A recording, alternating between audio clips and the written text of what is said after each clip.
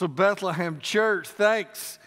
We are in a series on James called Faith Works. Thanks for your generosity. Thanks for the difference you are making in our community. As we walk through week 8, this is our 2 month of being in this COVID-19, of being apart from you, distance from you. We're believing this is coming to an end in the next few weeks. It's just what we're believing. We'll talk about that as that goes. But the question we are asking of this series, and that where you're at right there in your living room, in your kitchen, your bedroom, maybe you're watching on the porch, it's a beautiful day. Maybe things are bad and you're in the pantry. I don't know, but wherever you're watching, let me ask you this. What does faithful disruption look like in a time of societal, or faithful devotion look like in a time of societal disruption? Take a second. So what we're talking about, what does it look like for us to be faithful in the midst of all that we are going through, of a time of disruption where everything in the last 2 months has been upended? Now let me ask you this. How many of you, right where you're at, I want to raise your hand, you can kind of argue amongst yourself, but how many of you remember this movie's Toy Story? How many big Toy Story fans? Yeah, kids movies, but they're classics. I mean, the endearing humor, just the way that it kind of, the joy of the movie, the heartfelt nature of the comedy. Tom Hanks, I think it's Tim Allen. Classic. The first two came out before my kids were born, but we got in on Toy Story 3 and 4 and obviously went back and watched the first two. But the dynamic of the movie, and usually you're a Woody or a Buzz person. I'm more down with Woody or I'm more down with Buzz, and so you can debate amongst yourself who you were. But the dynamic of the first movie, which is the classic, I think it was 1995 when it came out, was Woody was Andy's favorite toy. And then Buzz Lightyear, he comes in the scene, this new fandangled, awesome, kind of super cool Buzz Spaceman Lightyear comes in. And so there's this jealousy that takes place because Andy the boy likes Buzz better. And the thing that drives Woody crazy, who's played by Tom Hanks, is that Buzz thinks he's an actual astronaut. He's an actual spaceman. Like Woody knows he's a toy. But what drives him crazy is that Buzz thinks he's an actual spaceman. And the whole time you're a toy, you're a toy, you're a toy. And Buzz laughs it off. And finally, if you know Toy Story 1, there's this scene where Buzz realizes he sees a commercial of himself. Wait a second, I'm a toy. And he goes up to the top of the stairs and he's trying to prove to himself that he's an astronaut. He's a spaceman, so he's going to leap from one side to the next. Just in the music's playing, it's this unbelievable scene. It's like, whoa. And he jumps and he falls and everything goes bad. The confrontation of the movie was Buzz finding out he wasn't an actual spaceman but a toy. It can be crushing when you find out you're not who you thought you were. It can be crushing when you find out you're not what you thought you were. Many of us have been in situations where we realize who we thought or what we thought we were, we're not. Or we've been around people that have realized that are close to us. And sometimes it's crushing, but can I be honest with you? It's also a very freeing thing when you begin to see yourself actually as you are. You with me?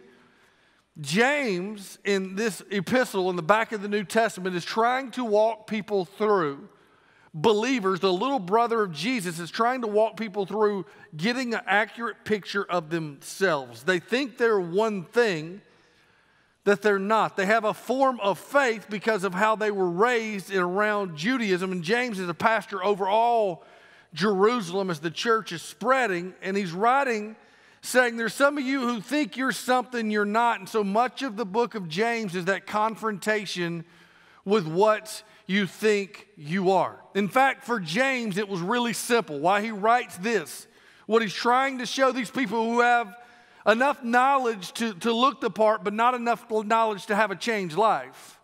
What he's trying to say to them is really simple, that the evidence of salvation, church, is fruit. That the evidence of salvation in our life is the fruit, is the proof of salvation is the fruit our life bears. So if I'm in Christ, I'm different, and that difference is actually tangible. So I don't change to be saved. I change because I'm saved. I don't obey to be accepted. I'm accepted, therefore I obey. And the disease that's affecting this church, this early church, was the simple thought that as it spread throughout Jerusalem, the movement of the church, there was a crippling condition that separated, that kind of nullified their impact and kind of hampered their witness. And there was a chasm, if you will. There was a great divide. This was what was crippling this church. There was a divide between confession and deed, between theology and action, and between hearing and doing. So they said one thing, but their life did nothing different. They claimed to believe something in their thoughts intellectually. They assented to it, but it didn't show up in their lives. And they heard a lot, but they did very little. For James, if your belief doesn't guide what you do, then you don't believe. I had a professor one time that said, pastors, let me say it to you like this. People only believe the parts of the Bible they actually do. Think about that for a second. Isn't that good? You only believe the parts of the Bible you actually do. That's what James is saying. So let me give you an example. Let's say I'm on a skyscraper back when going to the city was cool, right? Nobody goes to the city right now, but back when you could go to the big city, right? Let's say I'm on a skyscraper. I would never step off the edge of a skyscraper. The Empire State Building, if you will. I'd never step off the edge of a skyscraper because I believe in gravity. What goes up has got to come down. I just believe in it. You don't have to hype me up. I don't have to convince myself. I just believe in gravity. So unless I want to hurt myself, I'm not stepping off the edge of a skyscraper because I believe in the law of gravity. But sometimes in churches, what I've found is that we forget that our actions are always predicated by our perceptions or our beliefs. So what we do is try to convince people to think the right thing, but they don't actually believe it. So you'll see somebody say, I believe the Word of God, I believe the Bible, yet the Bible says it's more blessed to give than to receive, yet they never give. So do they actually believe? Come on. Right? We do that. Oh man, about truth right here, brother. You tell it, preacher. Although the Bible says it's more blessed to give than to receive, but they never give, yet they say they believe the Bible. Come on. Because what you find out is there's actually a mental map that we make choices off, and what we believe guides that map, guides our perceptions, and it shows up in our actions. That's all James is saying. So the Bible says, love your neighbor as yourself, but when the dude treats his wife like a jerk, when the husband treats her wife like a jerk, right? Does he really love his neighbor as himself, even though he affirms it? Or love your neighbor as yourself, and all they do is gossip and slander. They really love their neighbor. See, your belief shows up in your action. It's one thing to affirm, it's another thing to do. Paul says this in Galatians. He says the fruit of the Spirit is love, joy, peace, patience, kindness, goodness, faithfulness, gentleness, self-control. Against those things there's no law. So there's a fruit of the Spirit, and what James is saying is this fruit, love, joy, peace, patience, kindness, goodness, faithfulness, gentleness, self-control. What James is saying is, let me tell you what that fruit looks like. That's all he's saying. Here's what it shows up in your life. And so in this pandemic, let's get real specific, because we've all been in a mode of response the last 2 months. Responding emotionally, responding relationally, responding to the news of the day, responding to our disorientation. We've been responding. And I want you to see in James 1, he talks about the response of believers to life events. And look at what he says, verse 19. Know this, my beloved brothers, let every person be quick to hear, slow to speak, and slow to anger. Underline that if you get your scriptures out. Quick to hear, slow to speak, slow to anger. For the anger of man doesn't produce the righteousness of God. Therefore, put away all the filthiness and rampant wickedness and receive with meekness the implanted word, which is able to save your souls. The implanted word, Christ in us, the hope of glory. All right, so for those in Christ, think about it. Isn't life all a response, no matter how much we try to be proactive? You know proactive, set New Year's resolutions, live by our values, make choices before they happen. All right, we're going to be proactive. I'm not just, but most of life, let's just be honest, is a reaction. Reacting to the relationships in our life, reacting to the events of the day, reacting to the news of the day. And in that, what James is saying is those of us who are believers, our response looks different to life events, to relational events. There's a marked difference. And here's the language he uses. We're quick to hear, we're slow to speak, and we're slow to become angry. Because the implanted word, Christ in us, we have a different response. Because we believe, it affects our actions. Do you see it? Because we believe, it affects the way we act and respond. And so we're quick to hear, slow to speak, and slow to become angry. So look at me right here. But let's be honest about our culture for a second. I mean, let's just look at the last 2 months. Are we not all slow to hear, quick to speak, and easily irritated? Is this not a great descriptor of the time in which we live? We're quick to give our 2 cents. We got freedom of speech, man, and we got social media, and so that gives us a platform to let everybody know our opinions, and everybody should know our opinions because we got freedom of speech. Come on. We're slow. We're quick to speak, but we're slow to hear. And do you realize now that the last 10 years what's changed in our society is we only hear what we want to hear? We only select a playlist on Spotify of the music we want to hear. We only listen to the podcasts we want to listen to. We only turn on the news that agrees with what we already think. So we're quick to speak, let everybody know our opinion. We're slow to hear, and we only hear what we want to hear. And so guess what that makes us? Easily irritated. Easily irritated. So let's just take we're going to talk for a second. Let's just take the last 8 weeks, the pandemic, and let's just look at people's responses. Speak first, listen second. Are you with me? And by the way, we listen to very little accurate information. Speak first, listen second, and we're always irritated with somebody. So this pandemic, when it first happened, I don't know which camp you were in, but there were a lot of people that were just like, are you kidding me? Just perturbed by the news. I mean, come on. Are you kidding me? This is so overblown. And then there were people who were really fearful. There were people who were full of angst. There were people full of worry, people full of fear. And so the people full of fear, the people full of worry, they looked at these people who didn't care and they go, you're heartless. And the people who like, this is so overblown, this is a conspiracy, this is so blown out of proportion, they looked at the people who were fearful and go, you're cowards. Make quick judgments. So then you get going in this pandemic. Now we're in the spot where things are beginning to open back up. Tell me this is not the truth. You got people going, boy, we got to open up the economy. So our governor here locally, we began a week ago, open up the economy, slow roll back in.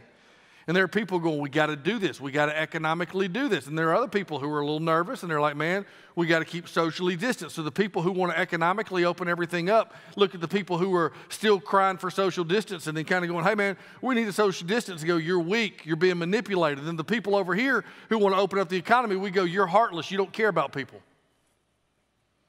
We're quick to judge. We just own it. I'm talking this morning. Then you watch as we begin to reacclimate over the next few weeks. There'll be people who wear masks. They're a little nervous getting out.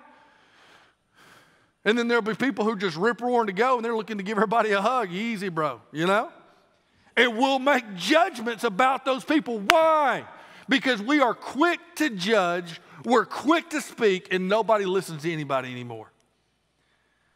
What James is saying is there's a response that the people of God have, and it looks different than the world. I want to say that again because I am talking to some of you, Bethlehem Church. There's a response our culture has, and there's a response that those in Christ have. James is the little brother of Jesus. You remember that. And he was a skeptic most of Jesus' ministry. In fact, all of Jesus' ministry. He heard Jesus making the claims he was the Son of God. He heard Jesus' teaching, but he was a skeptic. What convinced him was the resurrection. But we only get a snapshot in the Gospels of Jesus' life. James saw it up front. It was his little brother. And probably the hallmark of Jesus' teaching, you see this in the Gospels, comes in Mark chapter 12. That wraps up all of Jesus' teaching. Somebody comes up to Jesus and says, what's the most important commandment? What's the most important commandment? Look at this, Mark 12, probably my favorite passage of Scripture that directs my life. The most important is this. Of all the commandments, what's the most important? Here it is. The most important is this. Say it with me if you're reading with me. Hear, O Israel, the Lord our God, the Lord is one. And you shall love the Lord your God with all your heart. You've heard this. With all your soul, with all your mind. We've taught it here before. And with all your strength. The second is this. You shall love your neighbor as yourself. There is no other commandment greater than these. So here's what James knew. Jesus taught that time and time again. Love God, love people. So fundamentally, the centerpiece of people, of men and women of faith, the centerpiece is we are others-centered. Love for God and love for people. So let me say it again. The centerpiece of our faith that drives our response, love for God, love for people, we are others-centered. So when we are quick to hear, when we are slow to speak, and when we are slow to become angry, that is an others-centered response. Quick to hear, slow to speak, and slow to become angry. Others-centered. We're thinking of the other person. We're empathy. We're putting our faith in God and responding as we are others-centered. But, listen to me, when we are slow to hear, the opposite, quick to speak, and easily irritated, that is self-centered. We're only thinking about ourselves and how we feel. You can be self-centered or you can be other-centered. But Bethlehem Church, look at me right here. You cannot be both. James, in his non-highly philosophical way, in his straightforward way, here's what he's saying. If you have faith that believes that changes you, and that is seen in the way you respond to people, to circumstances, and situations. Quick to hear, slow to speak, slow to become angry is because I think of others, because I'm others-centered in my faith, centered on God and my belief in Him, and centered on other people because other people I value. But when I am slow to hear, when I am quick to speak, and when I'm easily irritated, the root of that, look at me right here, is because you are self-centered. You are self-centered. And here's what James is saying. There's a marked difference, if you're taking notes, in the way we, as people of Christ, who have the implanted words, the way James uses it, in us. There's a marked difference between the way the people of faith respond to life events. We just respond differently. Now, as your pastor, we've tried to lead that way in this season. What do you mean? We've tried to lead others-centered. Think of not the good of Bethlehem Church, but think of serving our community, serving our nation, serving our state, serving our globe, if you will, in this season. Look out. I've told you guys that our posture early on has been not how does this affect us, but how can we help? That's all we've said, because we want to be other-centered. So one of the questions we are beginning to continually get, which is a good question, is when are we going to come back? And what's driving us is we are trying to be other-centered in this comeback, because trust me, I can't wait for you to get back. I can't wait for you guys to be back with us on all of our campuses, man. I mean, it's like, yes. And we believe we're getting closer and closer to that, but what's driving our decision making? We're trying to be other-centered. So I wanted to get real clear with you of what's leading my decision making, our elder board's decision making in this season. I don't have this in your notes, but this is just kind of a picture that kind of helps me get my head straight with being other-centered in the decision-making, when to come back from the coronavirus, from the COVID-19 pandemic. So for us, if you think about it, we are people of God first. And so when we're trying to make a decision, we're trying to lean into God's Spirit. And by God's Spirit, God's direction, we want to walk in the Spirit. Love, joy, peace, patience, kindness, goodness, self-control guides us. And we want to walk in the Spirit. We want to keep walking in the Spirit. And we do that by staying humble and trying to lean in and listen to God. Follow His direction and be people that walk in humility, not in our flesh. That's first and foremost. God opposes the proud and gives grace to the humble. Second, we're trying to be good citizens as well, local and state officials. And let me just say this for the record. This is not an issue of separation of church and state. It's not an issue there. This is an issue in this season of us trying to walk with wisdom and influence and love our neighbor as ourselves and think of others first. We've been through a pandemic the last 2 months. We're a church of influence, which means a church with a lot of people, so we're trying to walk and be an example in this as well. So we're asking local and state officials, just like you're watching, governor, man, our city officials, our local officials, doctors, nurses, we have constant conversation with people right now because we want to be good citizens and walk in that and walk in humility. And then here's the other part. We want to hear from you. We want to, in your life over the last few weeks, how are things? How are you emotionally? How are you spiritually? But then as we begin to plan, We want to plan with you and your response in mind because we're with you in this. We don't have a seat that you don't have in this.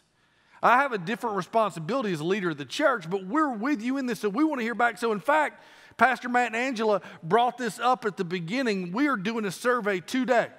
And this actually shows up right here, right now. If you text 97,000, text BC survey to 97,000.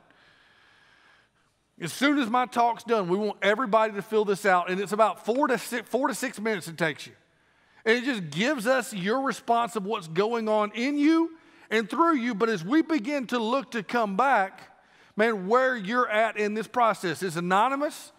I'm not coming to your house going, I can't believe you said that. No, we just want to hear back from you. We love you. We're with you. We are trying to be other-centered in this. Trusting God, following our local and state officials. Leave that survey up for a second. Text BC survey, 97,000, leaning into our people, your wisdom. And here's what we think. In the midst of all of this is where wisdom comes. Week 1, if any of you lacks wisdom, ask for it. And God will give it generously. And God will give it generously. Now, text that. Don't fill it out while I'm talking, right? I don't know if you are. Please don't. Give me the 5 minutes and I'm done with you, okay? Not done with you, but done for this moment, if you will. But let's keep on looking what James says, verse 22.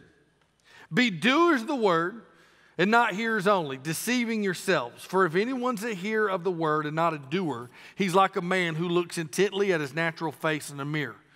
For he looks at himself and goes away and at once forgets what he was like. But the one who looks into the perfect law, the law of liberty, and perseveres, being no hearer who forgets, but a doer who acts, he will be blessed in his doing. Now, I'm not sure this is popular anymore. But when I remember in college, you could take courses that you could audit a course. A-U-D-I-T, audit a course. And what that meant was you could sit in and get the information from the professor, get the content of the course. You could even have access to the professor or the teacher, but you didn't have to do any of the work. You were auditing. You were getting the information. You didn't have to turn any assignments. You didn't have to take any tests. Right? There wasn't no deadlines. You sat in and audited the course. You got to pass or fail based on you just being present. Now, for some, they still do it. I think that you still audit the course, but like freshmen, many times on college campuses, there's a freshman orientation class that's required. You got to be there for your first semester once a week. And you go and you learn what it means to be a freshman. Not that you didn't know, but they're going to tell you, and you sit there and you listen. You get the information, you get the content, but there's no test, there's no grades, there's no assignments. It's just pass or fail based on your attendance and your presence. When you audit a course, you're not engaging in anything. All you're doing is sitting there getting content.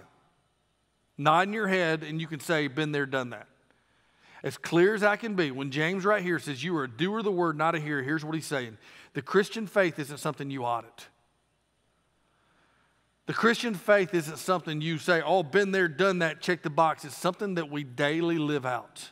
It's not something that we get tons of knowledge and go, man, got it, good. No. It's something that we daily apply. See, what hearers do, I want you to listen to me. Hearers affirm the word. He says, don't be a hearer, be a doer. Hearers affirm the word. What do you mean? Yeah, I agree with that. I've been to the South for a long time, so I've been around a lot of hearers. Whew, I'm a person, I believe the Bible. I believe what that pastor says. Right, I'm a person of values. I believe it all. Yeah, that's right. That's what God says. That's right. The Bible's truth. I believe all of it. All you're doing right there is affirming that you hear. What doers do is they realize it's not simply enough to hear the word, but that puts you in some type of special favor with God because you hear the word and affirm it. It's not what one knows, but it's what one does, puts into practice that counts. That's what James is saying. It's not what one knows, but one does. The call to do what it says is a call to put our faith into practice. It's a daily thing. That is the centerpiece of James's life. And so it shows up in our response in this season. Quick to hear, slow to speak, slow to be irritated. Because we're the people of God. Our response is different. But I love this right here. This one little phrase. I've taught this passage before in the past, but I've always missed this phrase. Being no hearer who forgets, but a doer who acts, He will be blessed in his doing. So let me give you these two things. What James is saying is hearing the word is the beginning. It sets the direction. Hearing the word sets the direction. If you're taking notes, when we hear the word, whether the teaching of God's word, whether in our daily time with God, whether we're driving down the road listening to a worship tune on Spotify or listening to our latest worship playlists, when we're hearing the word, that is the beginning. That is setting the direction for our life. Whether it's the teaching of God's word, whether it's reading God's word, whether it's worshiping with God's word, whatever it is, whatever we do, that sets the direction. But listen to me, here's what James is saying. But doing the word is actually what brings the blessing. Doing the word's actually what brings the full life isn't knowledge of, oh, I agree with what that guy said. It's when we begin to put it into action. Oh, I agree with what she said. No, it's when we begin to put it into action. It's the truth that we experience. So let me give you some examples. Difference between hearer and doer. The New Testament is full of a bunch of one another statements. Jesus began teaching it that the way that we respond to each other relationally is the mark of believers. And so Jesus started teaching these one another principles, and Paul takes them and elaborates on them. That the mark of somebody who has Christ in them is their relational reality is different than somebody who doesn't. So let me say this. Somebody who follows Jesus, their relationship reality is different. So let me give you a couple of the one another verses I'm talking about. So Jesus teaches, love the Lord your God, a new command I give to you that you love one another. Just as I have loved you, you also are to love one another, John 13. By this, all people will know that you're my disciples if you love for one another. So there it is, love for one another. So here's what the hearer does. And that's right, man. Love is the way. Jesus is love. I'm about love. Our church is about love. Love wins in the end. It's all about love. Why can't we all just love? All you've done there is affirm what I just said. That's right. That's an affirmer. Love. What a doer, what they begin is they see it as that love one another is a directive for their faith. So here's what that means. They're willing to set down their rights, their place, their position for the sake of someone else, because that's what Jesus did for us. What do you mean? They're willing in moments to listen to what you're saying because they love you and they're calls to love, which means they're willing to take a back seat. I'm willing, listen to me right here, for my preferences and my opinions to take a back seat so I can hear from you. Why? Because I love you. Here's love, don't do anything. Run their mouth and blab like everybody else. Doers, no. I don't have to say something here. I can listen. I'm going to sit down and in this moment listen because I love. My preference, my opinion, I love you and I'm willing to take a back seat because that's what Jesus did for me. So he lowered himself for me. That's what love is. There's a difference. Let me give you another one. Paul says this, bear one another's burdens and so fulfill the law of Christ. So here's what a hearer does. And that's right. We just need to help each other out. Christians need to lend a hand. That's what we need to do. That's what my church does. My church lends a hand. We should help other people. That's what we should do. Everything you just did was affirm what was right. No doubt about it, but that's just being a hearer. Hearers affirm. It's right. He's true. Talk. Doers know that when Scripture says bear one another's difference, that we don't only feel bad for people from a distance, but we draw close to them to the point of asking, how can I help? See, what doers, what they begin, somebody who does the word, is they carry a load that's not theirs to carry, and they're willing to do it because they want to bear somebody else's burdens. That's the difference. Affirm. That's right, man. We need to help other people. That's right. We need to love those less fortunate. Doers actually choose to carry somebody else's load that's not theirs to carry. They actually don't just feel for you from a distance. They get up and they bend the knee and they go, how can I help? How can I pray? That's what a doer does. Look at what Paul says again. Be kind to one another. Tenderhearted.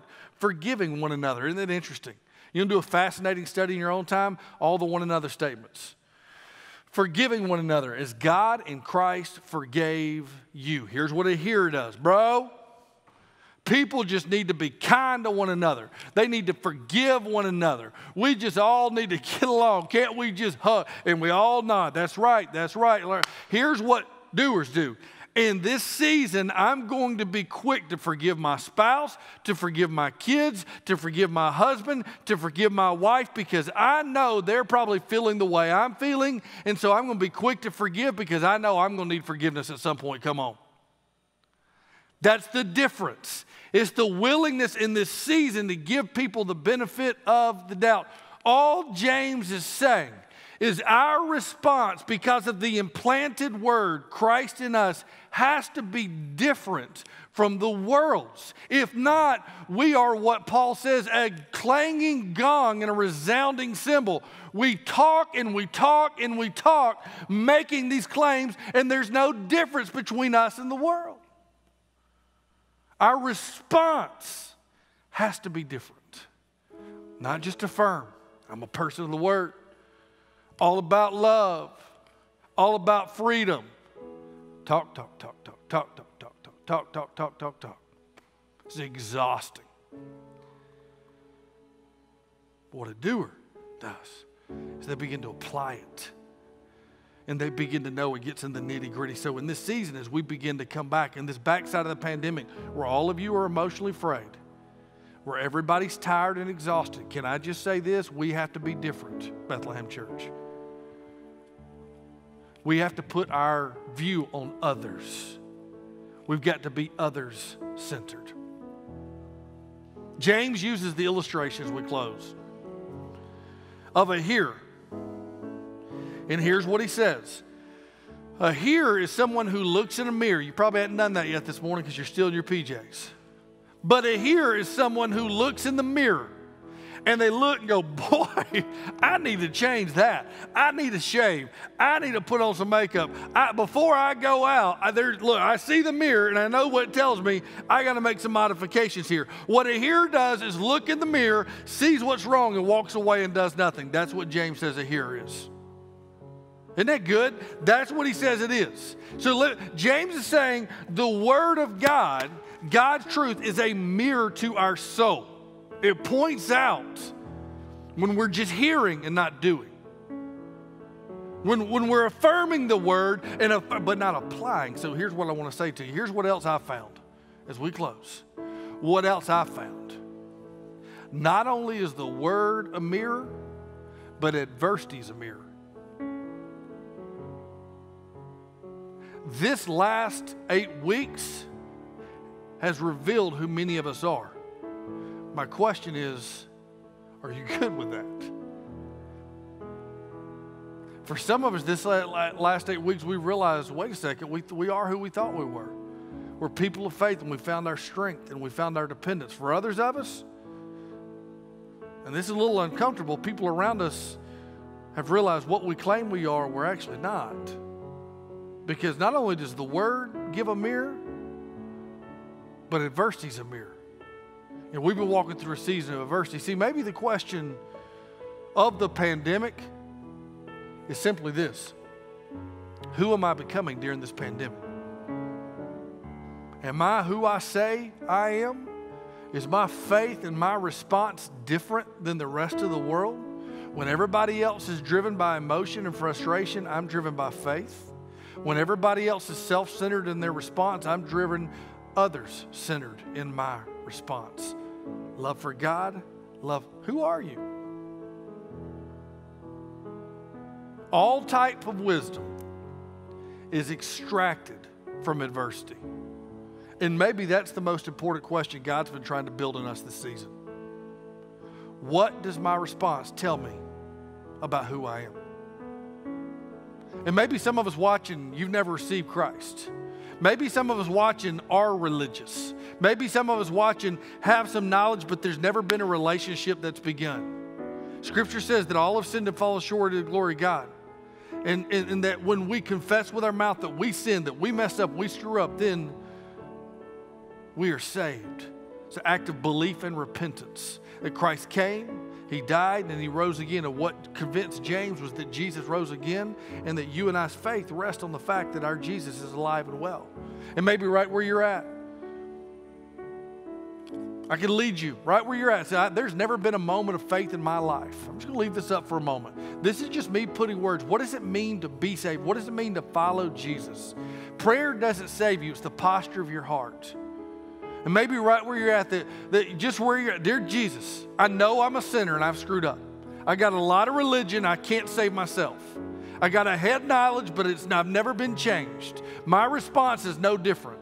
Right? I confess my complete helplessness to forgive my own sin. I can't get myself into heaven.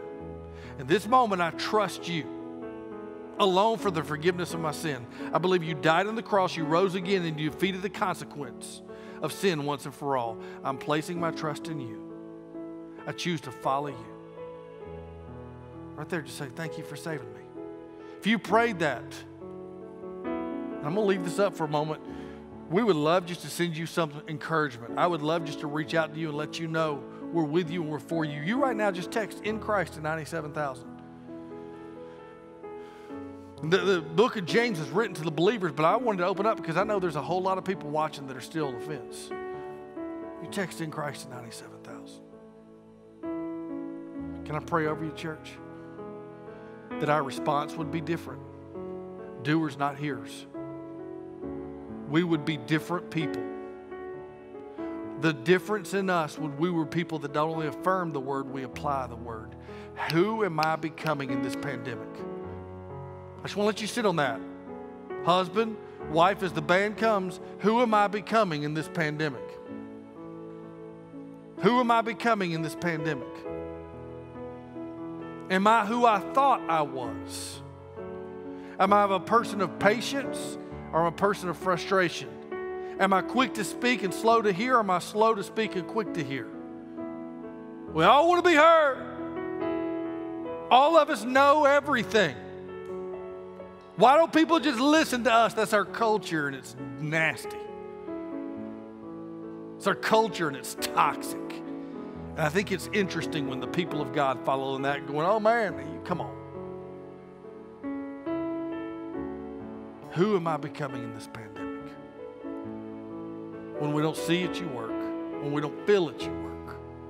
We're going to worship you in this season.